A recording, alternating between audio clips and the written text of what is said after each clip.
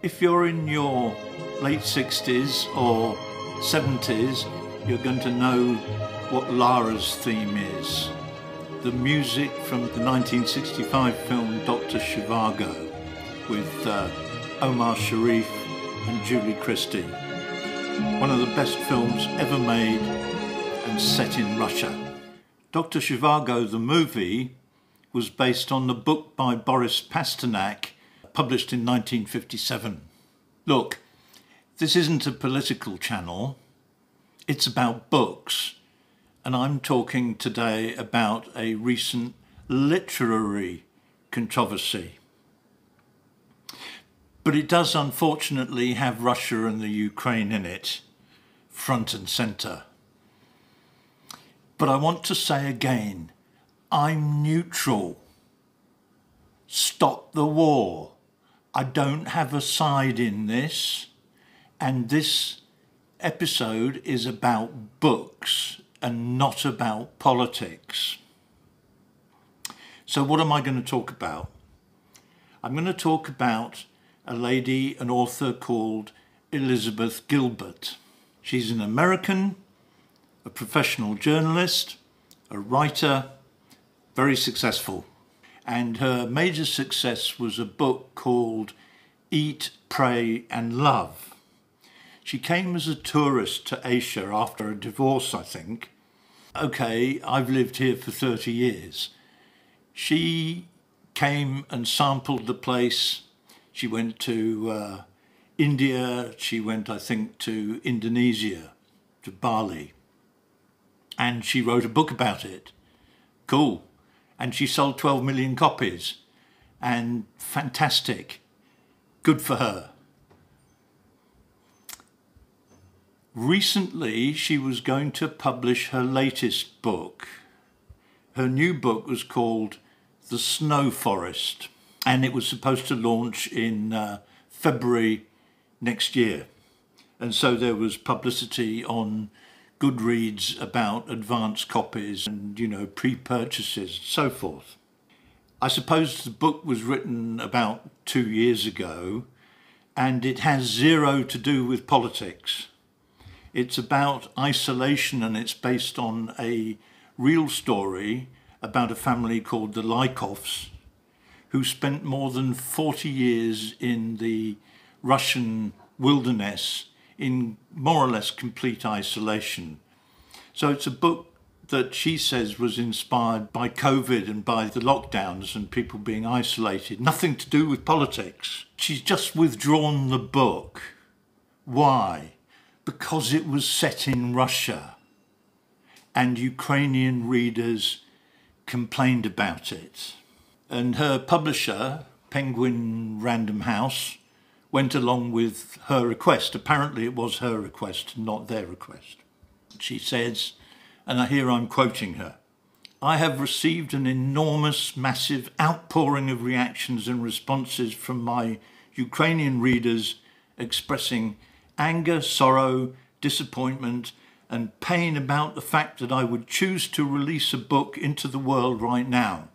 Any book, no matter what the subject is, that is set in Russia." Okay.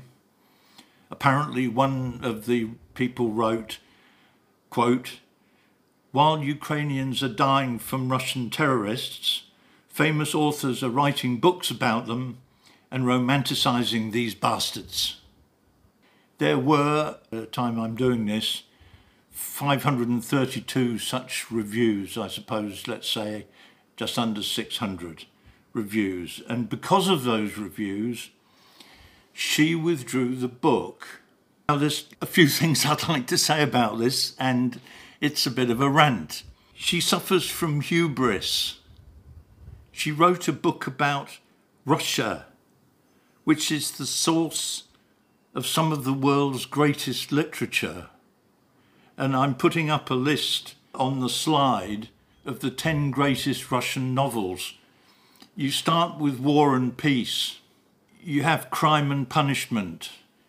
You have Anna Karenina. One title after another. And of course, number 5 on the list is Dr. Zhivago by Boris Pasternak. all of this is great literature that came out of Russia. Okay, she chose to write a book about Russia. She's not Russian, but whatever. Fair enough. I write books about places that I don't know. I think there's an irony as well in all of this, that the books I've talked about, Crime and Punishment, Fyodor Dostoevsky, are anti-government. The writers, the Russian writers that I've mentioned, were people who were against the regime. They were against the Tsar. They were against Stalin, the General Secretary. They were against the regime, and most of them had their books banned in Russia. If I remember correctly, Dr. Zhivago was published first outside Russia because it was banned in Russia. So there's an irony, isn't there, that the Russian literature is anti-government, and yet this lady is in some sense overly sensitive. These guys went ahead and they published their books irrespective of what anybody thought about them. So I think she's failed. I think she tries to stand with these giants of literature, but instead she bows to a few sensitive souls.